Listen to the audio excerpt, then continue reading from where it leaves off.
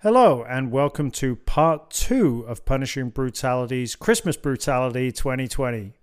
If you would like to hear our retrospective of the year and our preamble, plus numbers 10 through 6 of our respective top 10s, then you can find part 1 on our YouTube, on our Instagram, Facebook, Twitter, wherever. I don't know. Just go and have a look. You'll find it. But this is part 2. This is our top 5s for 2020. Thanks for listening. So, next up, in at number 5, we have, you ever heard of Napalm Death? I have. Some band called Napalm Death. So, they released their 42nd album this year, Throes of Joy in the Eyes of Defeatism. I'll put this at number 5. I mean, with this, it's kind of, there's apparently no end to Shane Embry's creativity. He's in like about 5 or 6 different bands at any given time. It kind of amazes me because of that. This album ended up being as good as it is, but it gained top marks across the board. There's been a lot of a lot of very, very positive reviews. To me, it sounds like a culmination of the smear campaign, which came out about 15 years ago, and it kind of got me back into them, having not really listened since Fear, Emptiness, Despair, and that they sort of there's a lot of different. You've got the original, obviously, literally different lineups and what have you, but kind of, there's a lot of people who like the earlier stuff, the pure grind stuff. But I really think that, as of Smear Campaign, or possibly the album before that, I can't remember what the name was, but onwards, it's almost like that's a different band and a different career. And it feels to me that this is sort of the culmination of those albums. It's been sold as their post-punk album, which, there are definitely those influences on there. Moral is so similar to Killing Joke. I actually, when it came up randomly on my music list, I actually thought it was a Killing Joke song. But to be honest with you, although there's experimentation in tracks such as Joy de la Viva and some of the operatic vocals and stuff like Contagion, this is Napalm Death through and through. Backlash Just Because reminds me of Fear, Emptiness, Despair era Napalm Death, which they absolutely hate apparently, but it's the album that I got into first. And that track in particular, it just does a total about turn at the end and just descends into total carnage. It might sound like a bit of a stretch, but apparently Shane Embry is a big fan of Canute, who we mentioned earlier, and this track reminds me of them a bit, although in a totally Napalm Death kind of way. What did you think of it? I'm gonna be unacceptable in the metal scene, and just there's just something about Napalm Death that just doesn't hit with me. I just don't understand what it is. I think it's partly the vocals.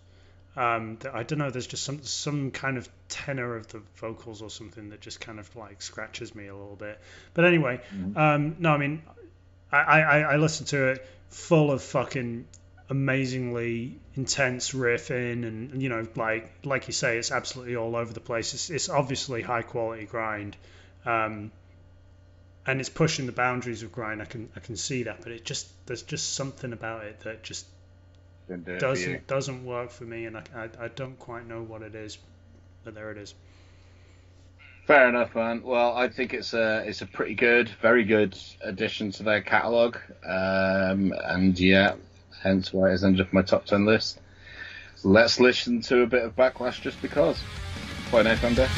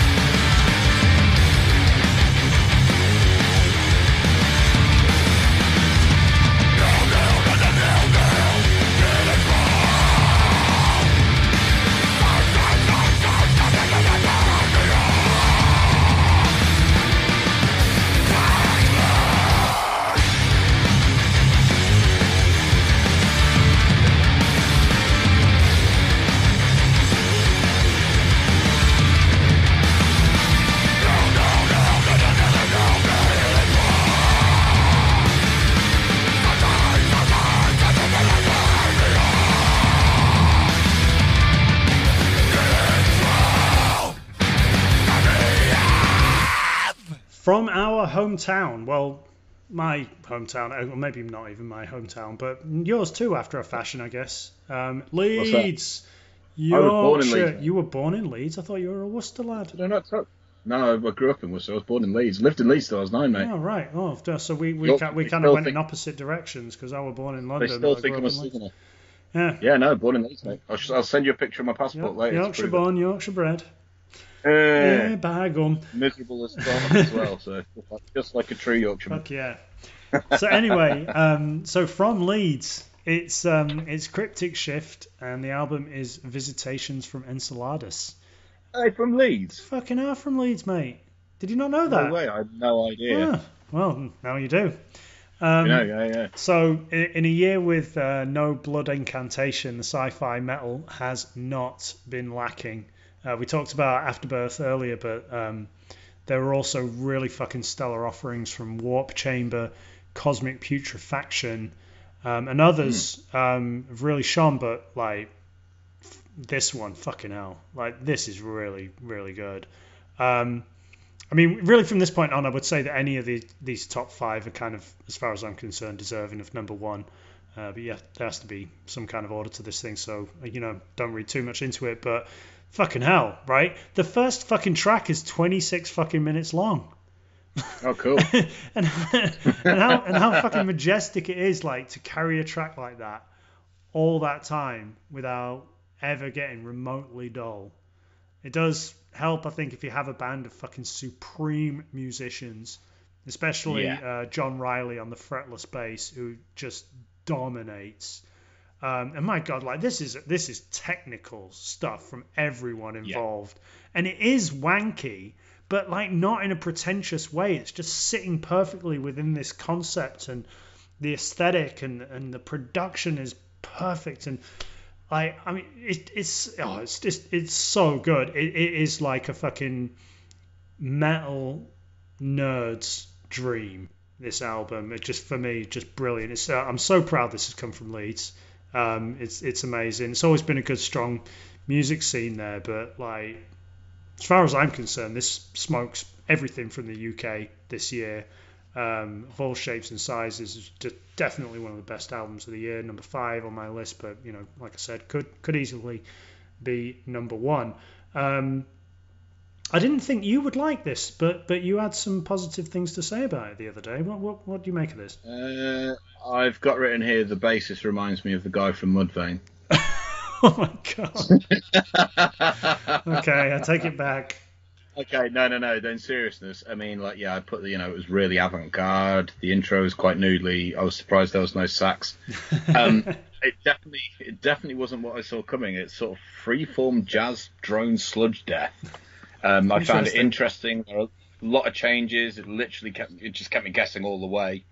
I was happy to play it straight to some extent from time to time, but yeah, I mean, to me, I thought they probably own a couple of death albums. The playing was just, leagues ahead of just about everybody I can think of. The band were tight. It's probably one of the more technical bands I've heard in a while.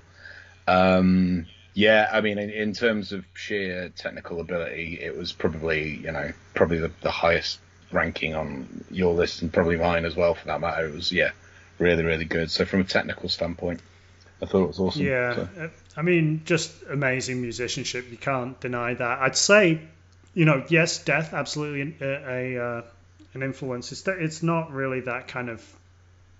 I didn't really think of it as being a death metal album, like in really kind of the conventional sense. Certainly not the kind of, like Dirty Death, HM2's kind of stuff that we hear so much of these days. You mentioned the band Death.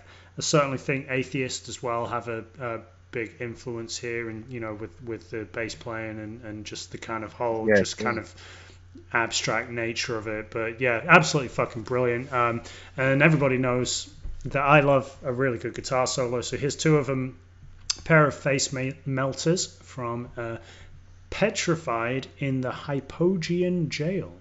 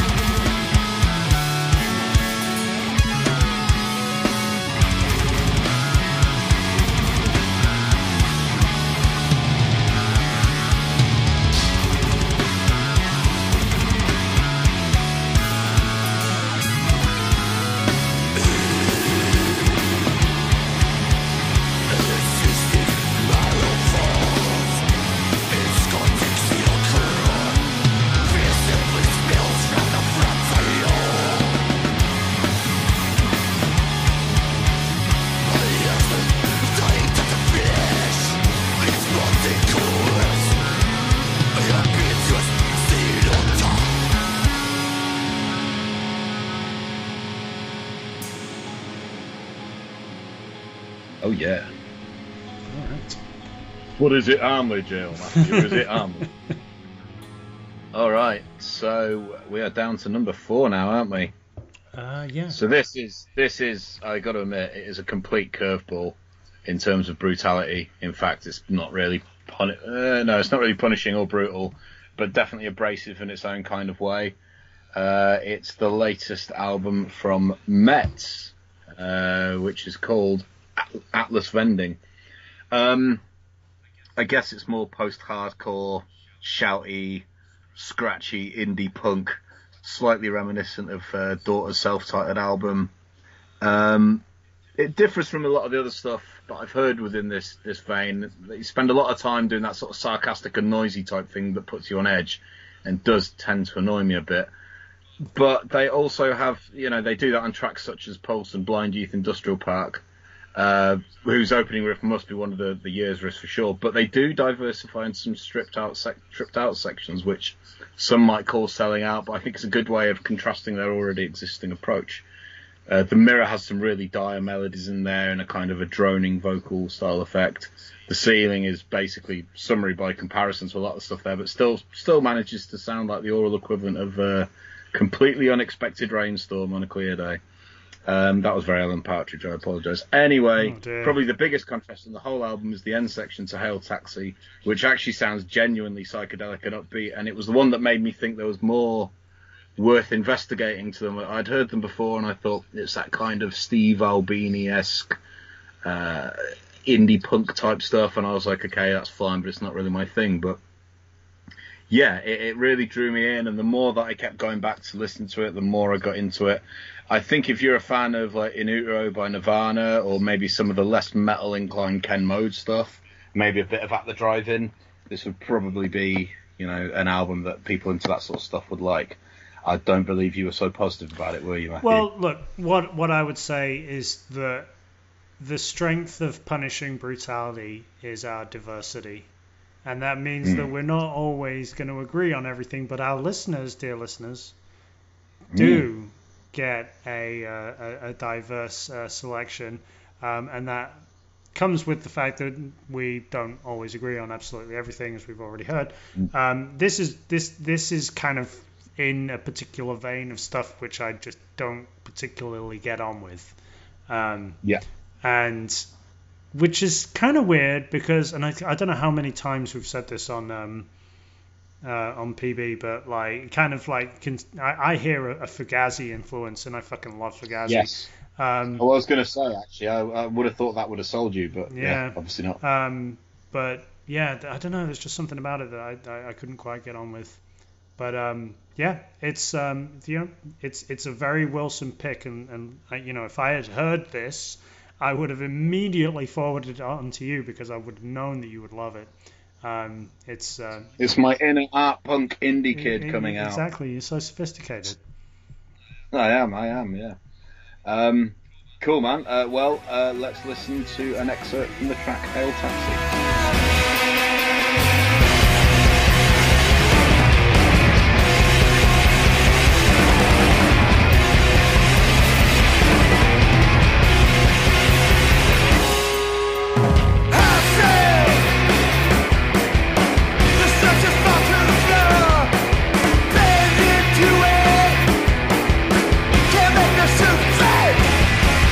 Brand new morning, taking our teachers.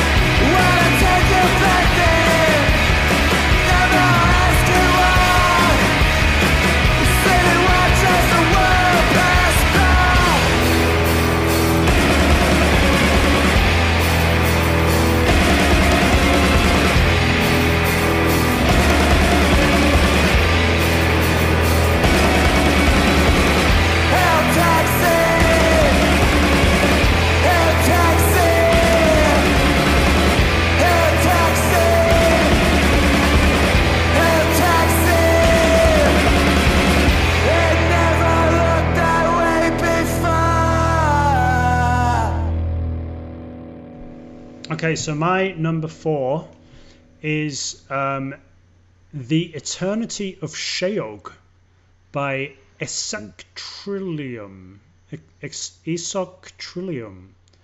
On I Voidhanger Records. So it's the 5th full length from the French multi-instrumentalist Astagoul, performing what I think is a rare feat. Is that his real name? It is, yes. Oh, wow. And he really has that corpse paint on his face too. He performs the rare feat of balancing music. This is my opinion, not everybody's. Balancing music that is genuinely avant-garde and genre-bending and boundary-defying, while at the same time being accessible and, dare I say it, enjoyable and fun. It's like it's packed with great fucking songs and some savage riffs and overflowing with this bizarre atmosphere of mysticism that aligns perfectly with the Esoctrillium aesthetic. I think Alan Brown's Dracula of Mars is one of the album covers of the year. It's a fucking weird one. Like, when I first looked at it, I thought, what the hell? But yeah, like, it just fits so perfectly with the fucking album. The term multi-instrumentalist gets thrown around a lot, but Astagoul is absolutely all over the place on this one. I mean, half the time I have no idea what it is he's even playing. There's often like violins and other kind of bowed stringed instruments, but like, check out the fucking doom-laden horns on the Conquering March Namhera. However, I think the introduction of a like mellow kind of harp, or I don't know, some kind of lute over the sick chugging groove in the second track, Ex Any Sof, is the instant that I kind of got this album, and it's arguably my metal moment of the year. It's fucking weird but wonderful. This is another one that I'm kind of like, What did you make of this, Wilson? Screamo Death. Screamo Death. That's interesting. Had elements of Numenorian, I thought, but also like some straight death metal. It reminded me of Skeleton Witch. Didn't really like this one as much, to be honest with you, mate. It reminded me of Death Heaven in places. So. Yeah, I didn't think that you would like this one. This is definitely not in your sphere. But I don't normally really go for stuff that this avant-garde either. But I think this was like the least of the ones that I like that you sent me, to be honest. Yeah, that doesn't surprise me in the slightest. But anyway, I fucking love this. You, dear listener, can make your own judgment. This is... I'm right. You may well be. You may well be, and I might just be pretentiousness sniffing my own farts. But this is Ex Any Soph First Passage, Exiled from Sanity, by Exoctrillium on the album The Eternity of Sheog.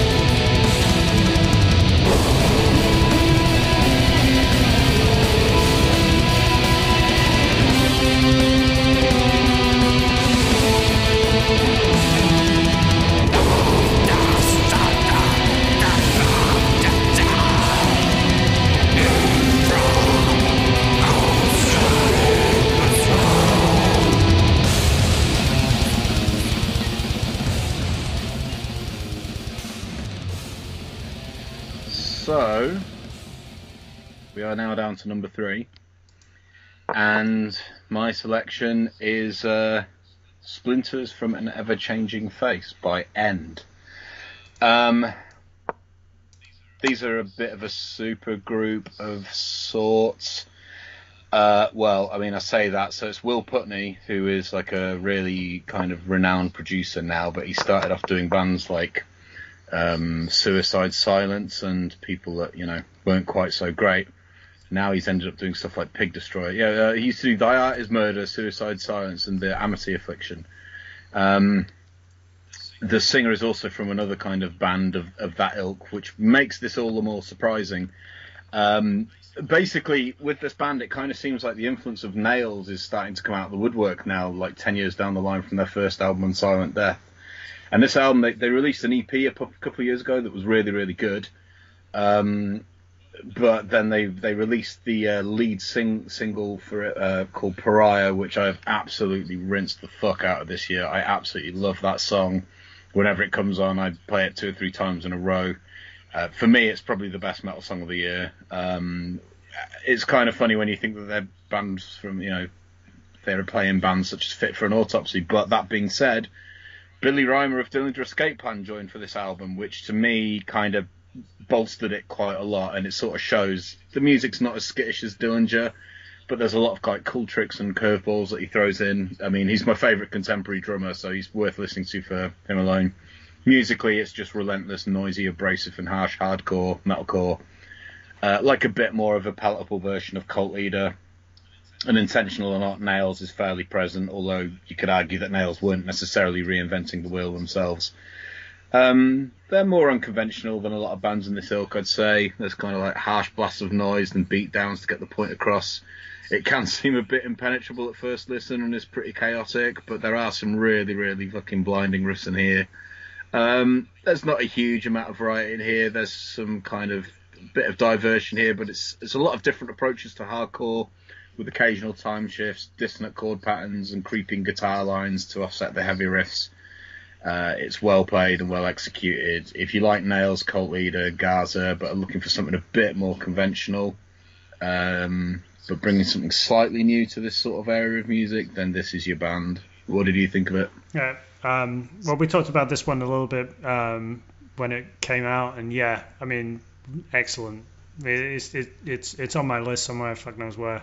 But yeah, very, very like everything you say, just an extremely high standard of metal hardcore, and I completely agree. I do have Pariah down there as my breakdown of the year.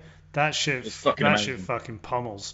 Like you would... Which bit? One bit or the beginning bit or which bit? It just all. the breakdown, the bit where you can just visualize everybody doing the kind of windmill kicking in the pit and just like doing press ups and everything. It's tough AF. It is fucking yeah. I mean, it's such a fucking crime that they couldn't play. I mean, this live would be absolutely destructive. Yeah. And there's no doubt. I think that they would, you know, they'd be probably in a similar level of reverence as people like Nails by this point. I think if the COVID hadn't fucked everything, but it's just a really, really exceptional album, and I still listen to it now. And it maybe was like a little, not weird, but a kind of, I struggled to find the hooks a little bit at first, but as it's gone on and I've listened to it more, I'm like, yeah, this is a brilliant album. So, yeah. Shall we listen to Pariah? Yes, let's listen to Pariah 3 times. Yes. 3 times.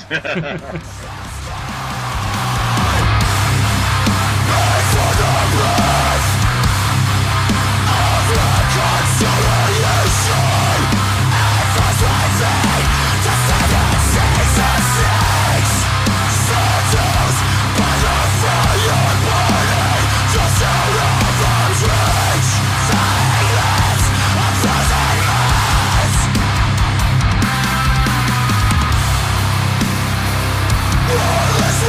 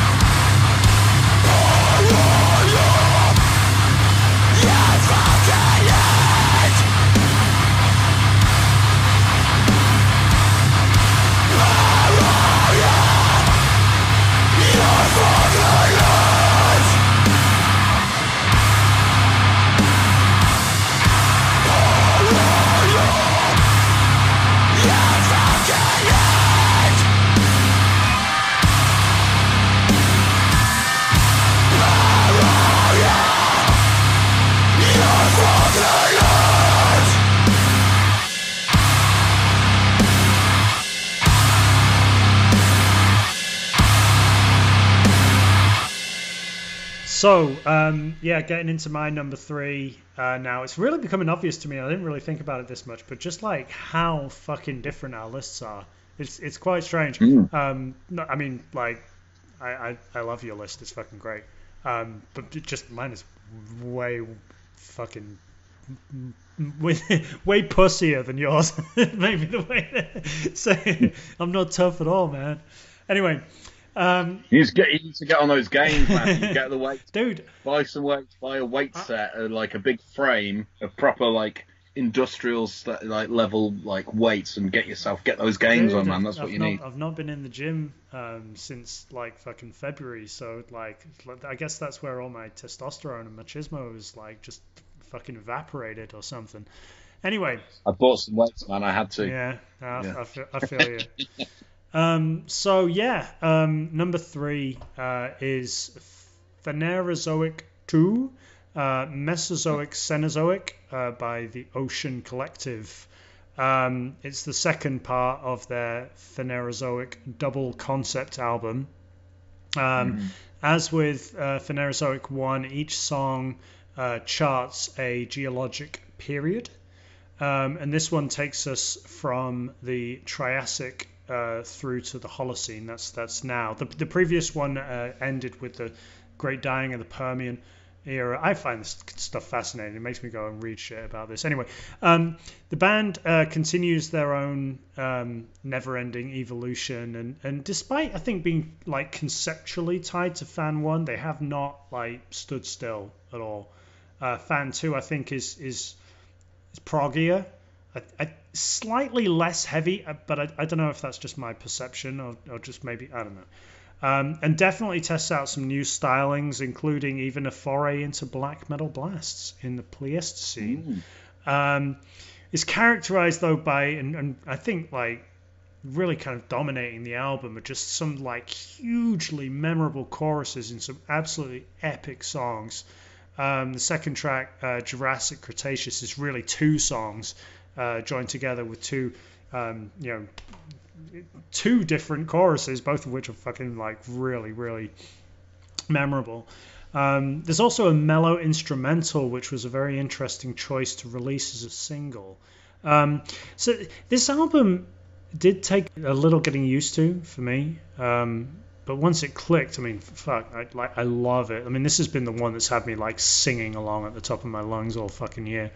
I mean, an incredible album, just a brilliant band. I just love The Ocean, and their previous offering was, I think I had it at maybe 4 or something like that in 2018.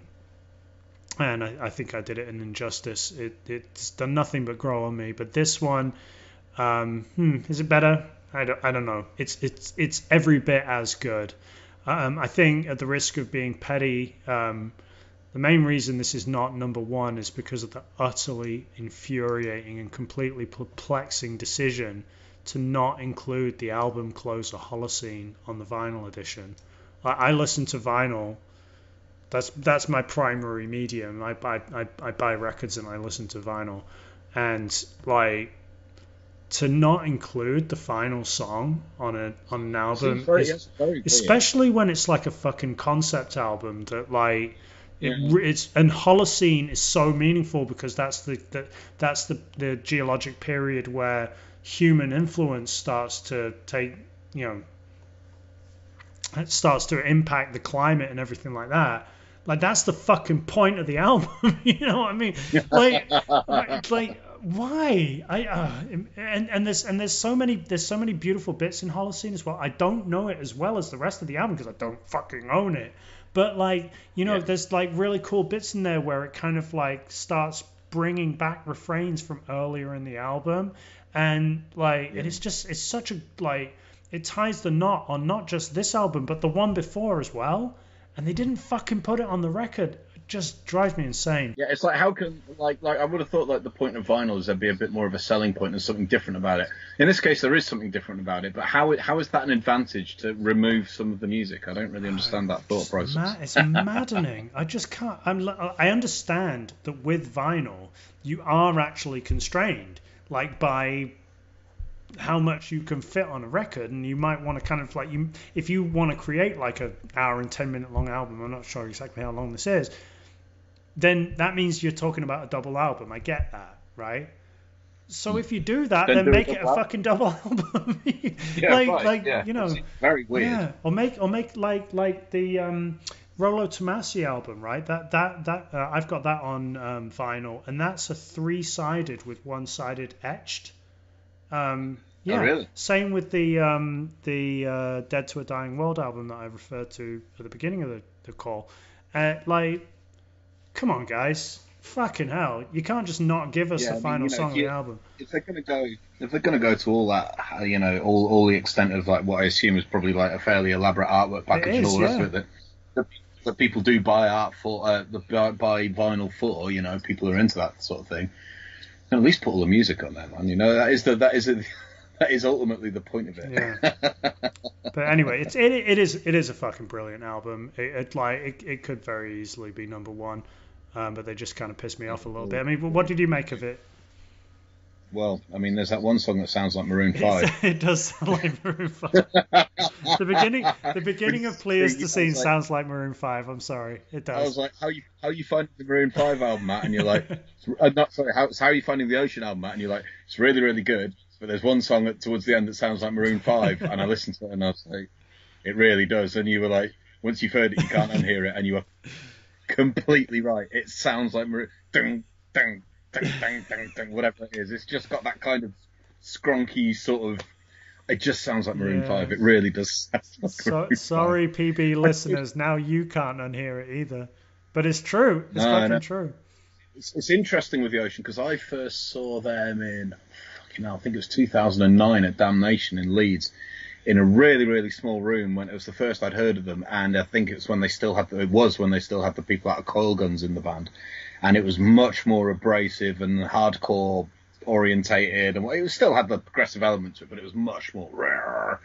Now, like I listen to it, and it's very it's quite like I know you struggled with Tool, but honestly, I listen to the later Ocean stuff, and I'm like, there is a lot of Tool in their sound, like a huge amount of Tool in their sound.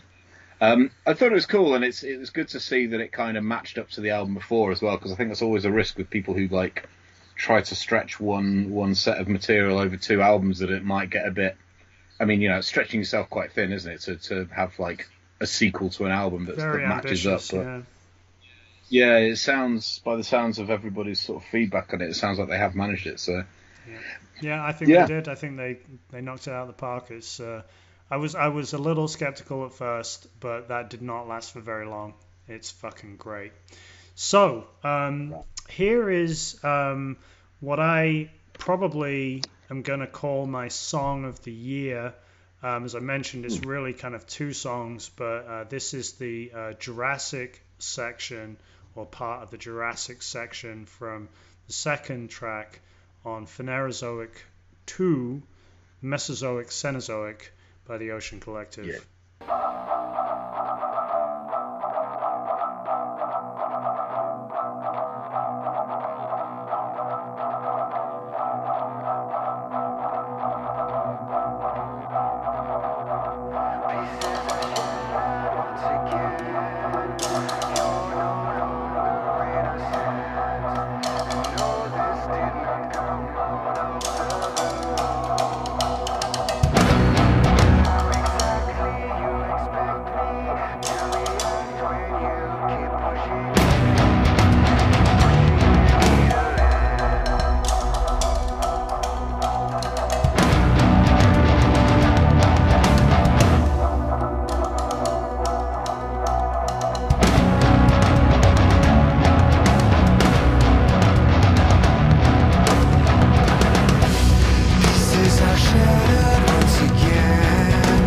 You're no longer innocent, and no, this did not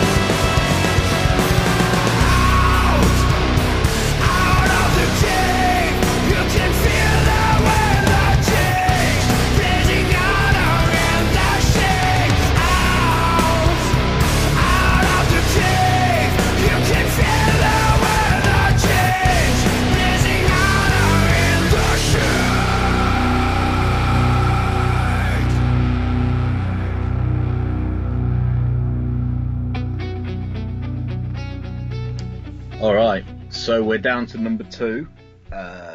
This is an album that we did discuss when it came out.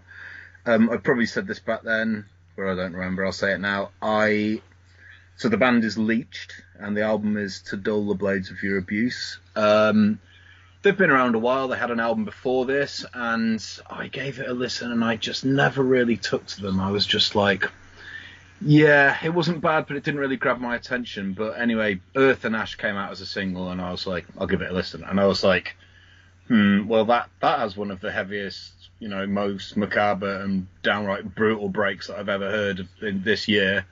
And an end section that sounds like some kind of satanic ritual, maybe a human being hoisted to burn and sacrifice or something. I don't know, my imagination runs away a bit. But anyway, I really liked Earth and Ash. And I thought, I ended up at the album launch because I wanted to see the support bands, Tusker and Geist. And a mate of mine, Fatted actually, he goes, let's go and watch them. And I was like, no, not Leeched. No, they're not very good. Anyway, we went and watched them, and I was like, oh my God. This is actually amazing. And like over the year, I think it is probably the brutal album that I've gone back to repeatedly this year. It just, as extreme as and relentless it is, there's just something that just really sits well with me. It just gets everything just right. From the off, it's just a torrent of total negativity, and it doesn't let up. It's been described as a bit like Nails meets Godflesh, and that's fair. But like we said when we reviewed it before, there's a lot of innovation going on. The guitarist writes some really out there guitar lines with a lot of overdubs and strange effects, which rather than sounding like he's running away with himself, it really contributes to the unsettling nature. There's keys and effects, but it's all like necessary, and it contributes to the music as a whole. And in spite of this, it doesn't detract from what is basically an incredibly brutal and savage album. It's really well thought out. It's really intricate. It's really well paced and put together. It sounds like it's been written as an album. It has more experimental fare, such as Let Me Die, which is written from the view of a guy dying in a hospital bed. And it's probably the greatest musical departure there. And it's not conventionally heavy as such, but it has this air of being really disturbing and claustrophobic that just sets you on edge. In summary, it's just brutal as hell, original, inventive, excellently played, really well thought out, and it's probably the best really, really brutal album I've heard all year. Again, this is probably what Code Orange think they're doing. What did you think? I mean, like this, it's just savage, isn't it? Like it's just extremely tortured music, but like it's channeling all of that pain into just raw aggression. And it's I mean, as if anybody's new to Punishing Brutality and listening to this, you're probably getting the sense from my list that I don't normally listen to stuff that's quite as punishing as this, and that's true. It's just overwhelming how fucking brutal it is. For me, I have to be in the right kind of headspace to listen to something like this. I can't put it on with a cup of coffee in the morning, and but when you do listen to it, you just want to like break everything around you, and I think that's the intention. Yes, and it definitely achieves it. It does. Let's listen to some Leeched, shall we? So this is Earth and Ash by Leeched.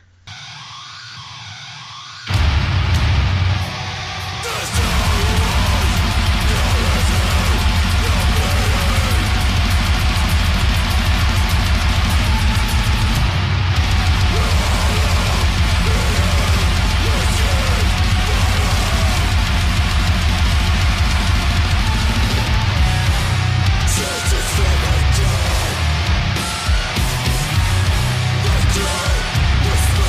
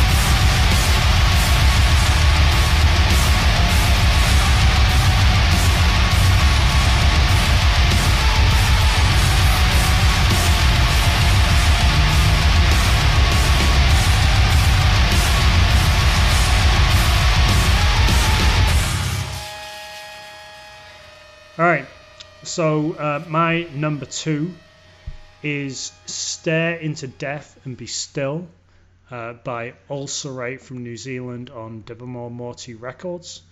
It is a grinding slab of tectonic heaviness. It is measured, purposeful, brilliantly executed extreme music. It's got a monumental title track, this slow atmospheric groove, and this is a really atmospheric album, which I think is kind of unusual because this is kind of in the tech vein, and it's such a technical record, yet for me you don't notice unless you think about it. It's more just this brooding atmosphere about it, and that's just such an incredible thing to do when you're doing stuff this technical, to make it atmospheric and not wanky. But anyway, grooves, yes, like in visceral ends, some of the highlights of this fucking record.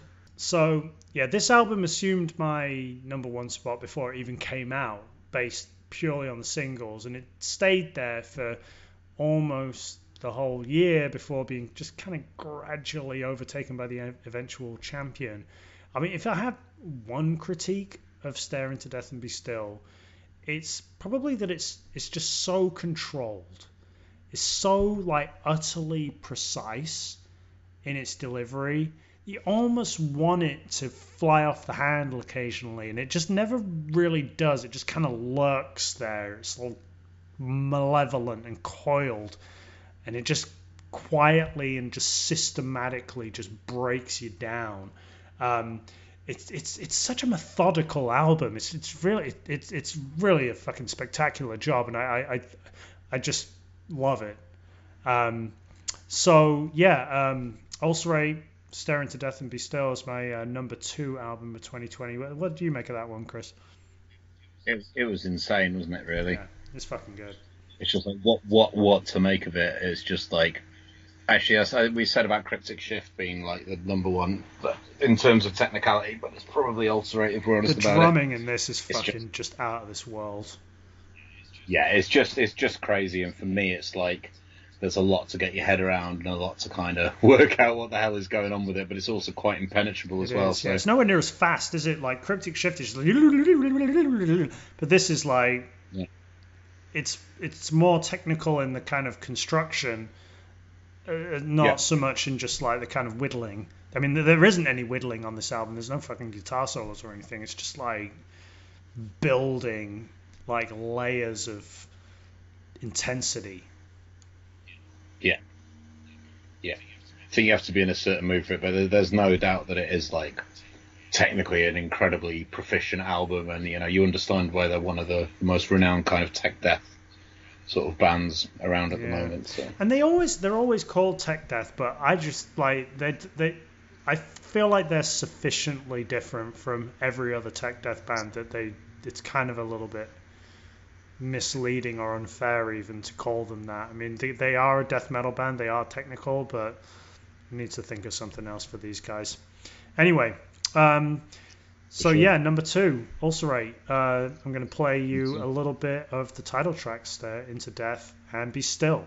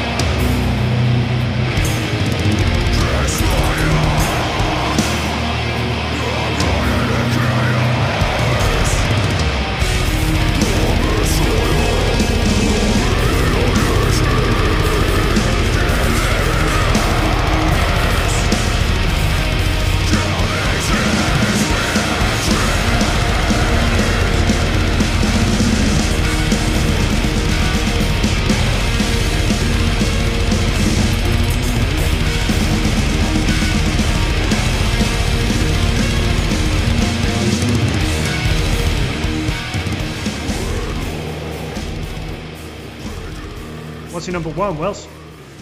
So, my number one is not punishing and it's not brutal. It's an album from a band that was about in the 90s. If I'm honest, the stuff that I'd heard, I knew of them and I'd heard bits, and other than a couple of songs, it didn't really blow me away that much. I didn't expect my album of the year to come from a band that hadn't made anything in 22 years, let alone one that I didn't really like that much in the first place. But yeah, in this case, it's Inlet by Hum. Comeback albums can be notoriously bad, but not only was this not, but it actually like really kind of established Hum as a band that I'm at least with this album, I'm really, really into. To me, it sounds like, imagine if Smashing Pumpkins and Torch had decided that they're going to write the sequel to Siamese Dream, but with loads of atmospherics over the top, and that's pretty much what it is to me. It's like, it's that perfect continuation of that sound that got lost basically somewhere along the line with, but it's got really, really heavy down-tuned riffs, but kind of sounds laid back. There's no screaming, unfortunately, but what it does has is a constant optimistic, almost oceanic atmosphere, which, to be honest, is what you need in this year, right? Mm-hmm. In the Den, other than Pariah, In the Den is probably my most played track of the year. It just has everything, chunky, sludgy riffs, really ethereal keys, and a proper dad rock driving section. Rest of the album's pretty similarly styled. There's no jazz departures or crazy time signatures, but sort of in a bit like Alcest has like a sense-numbing kind of effect when you listen to it, and it just sounds really cavernous and just envelops you. I have to wonder if this album had come out in the 90s, if maybe this would be the band that a lot of people would be talking about as being really, really legendary. I mean, they are legendary to some extent anyway. They've had a lot of influence on people like Deftones and Torch, as we mentioned before. That Smashing Pumpkins influence really comes in tracks such as Desert Rambler, which builds and builds before the end of it just absolutely flattens you. And then you've got like the mix of everything. There's a track called The Summoning, which is like the riffiest track on there, and then it just goes all like celestial and spacey over the top, and yeah, it just goes from about as heavy as they go to one of the more atmospheric sections that they go to.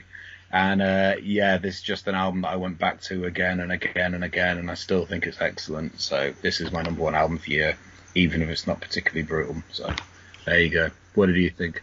So I totally get the Smashing Pumpkins comparison. Like the guitar tone is totally there, but the kind of whole vibe of it is a little different. It's more kind of like dreamy vibe. I don't even know what to call it, but yeah, it's very very 90s, and it surprises me that you kind of come to it from a place of not being a previous fan, because everybody else that I've spoken to that kind of really likes this album is kind of like, oh yeah, well, I loved Hum back in the 90s, and now they brought back an album and it was just as good, and took me back. But in your case, it's kind of, they weren't known here though. I mean, they may have been known. I never heard of them until about 5 or 6 years ago. And I don't ever remember there being a fuss about Hum over here. No one's ever recommended. Obviously, in America it was a different story, but not here. Yeah, I never heard of them either. So I don't have any of that kind of nostalgia now. As you know, I am a massive fan of Siamese Dream and some other stuff from that era. But yeah, it just didn't quite like have the moments for me. Like it's very nice kind of like music to have on, but I found that every time that I listened to it, I'd find that it had ended and started playing another Hum album by the time I realized that it was over. Like it just did kind of like it didn't kind of like come to any kind of climax of the album where I was like, well, that's the end kind of thing. It's just like just kind of carrying on, and it is that kind of it's not stoner music, but it has that kind of like, You can push it out that way, though. I think you can definitely argue that it's got that element in there, I think, without doubt. So, but, I mean, for me, it just really, really hit whatever I was looking for. I just thought it was, I thought it was fucking brilliant. So that is my number one album of the year, even if it's not particularly brutal. But I hope that 2 and 3 make up for the lack of brutality for my number one. So. I think they do. I mentioned In the Den earlier, so let's listen to a bit of In the Den for some driving dad rock.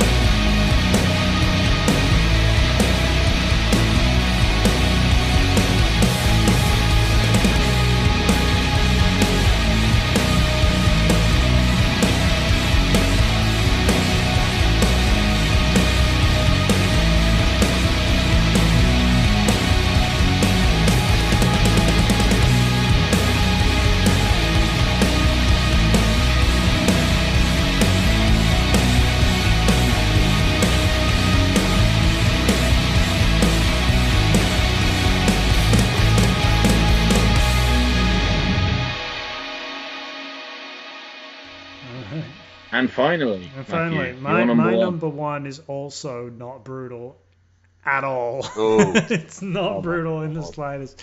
So this album came out in March, and I really dug it. Like it just had this kind of like, I don't know, like this kind of sneaky good appeal about it. Like a sneaky good. Yeah, I guess English people don't say that, but anyway, it seems like such a stupid phrase because like it's obviously to me like a masterpiece. But it was one of those records that I finished and just sort of thought, yeah, I really enjoyed that. That was great. Mm. And then I kind of went back to it again and again and again and again and I guess by kind of like later in the autumn, I was like, shit, like this is gonna be really high on my end of year list. So I bought this beautiful smoky blue vinyl from Discogs, and by the way, Van Records, who put this one out of a knack for great presentation, they hit it out of the park again, and I just ultimately had to accept that this is the best album of the year, and deservedly so. So like the band is basically born out of the collapse of the Swedish death metal band Morbus Crone, whose second and final album was called Sweven.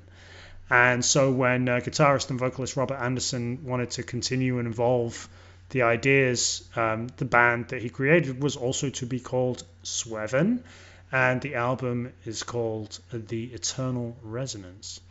It's full on progressive death metal, though the death is coming from the vocals. There's nary distortion pedal to be heard on this album, and there's definitely no blast beats. There's no double kick. It's full on prog, but I don't think it's like wanky. Anyway, well, it's not entirely without its wankiness. Anderson brought in Isaac Koskin and Rosmarine to play lead guitar, and the beautiful leads they are. Soloing By Virtue of a Promise is just like, fuck yeah, that is how to place a solo in a fucking song. There's another one in The Soul Importance, which is a bit more shreddy but no less beautiful. I mean, it's a really long album. I understand it's a really fucking long album. But how long is it? So it's well over an hour. It's 70 minutes or something. But I mean, and it's not just long. It's not just long in terms of time. It's long. Like it's thoughtful stuff like this. I mean, it really it needs time to fucking gestate, or ruminate, or pontificate, or whatever. It builds over a long period of time, but it builds to a beautiful fucking climax. The end of Sanctum Sanctorum is just a stunning piece of melancholy and catharsis. And it really does take a long time to get there, but when you finally do, it's like the glory days of Metallica, with the kind of little picked arpeggios and these choral aspects, which don't sound anything like Metallica, but just closing out the album. I mean, it's just fucking magnificent. I really love this album. I had no idea when I first listened to it that this was going to be my album of the year. But it just kind of kept creeping up and up and up and up the list, and then ultimately kind of just dragged Ulcerate out of the top spot, and it's wonderful. I mean, it was definitely not what I was expecting. There are a lot of different twists in there in the first few minutes. I kept expecting it to break into some wall of impenetrable tech death, but it never seemed to come. No, it doesn't. It just stays what it's like. It's sad and mournful, but cathartic too. Yeah, it was pretty chilled out a lot of the time. Yeah. I wouldn't call it prog exactly, but it did have a lot of writing twists and turns, which took it to a lot of unexpected places. And again, I see a lot of the material that you're into kind of goes back to Opeth in a way. I think, at least to some extent or another. And definitely some parallels with that. But are we going to listen to some? So I guess I will provide the endo from Sanctum Sanctorum.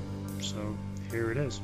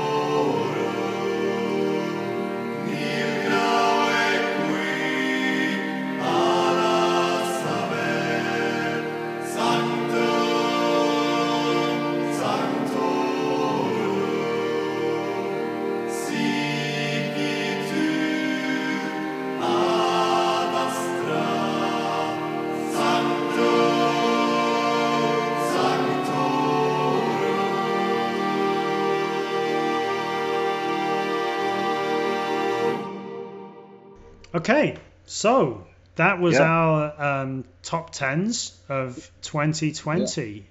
Christmas brutality. It's been fucking fun doing this again. It has been good, actually. Yeah, who knows? Maybe we'll come back. Yeah, you never know. You never know. But we'll if the money's right. Exactly. You fucking pay us. We can start a crowdfunder, and then we'll do it.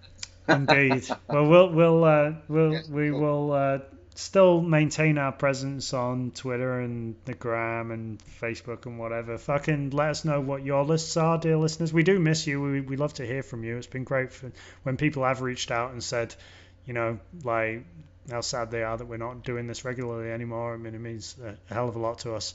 But let us know what's going on. Tell us your list. Tell us your number one and everything else. We can't wait to see what's going on, and we'll be back with some more PB and no doubt some fucking devastating brutality from Wilson and some melodic nonsense from me in 21. Let's just see. It depends how much of a clusterfuck next year is, isn't it? Which is probably going to be just as much of a clusterfuck as this one. I mean, the orange one is not going to be around anymore, is he? So, it's Jack.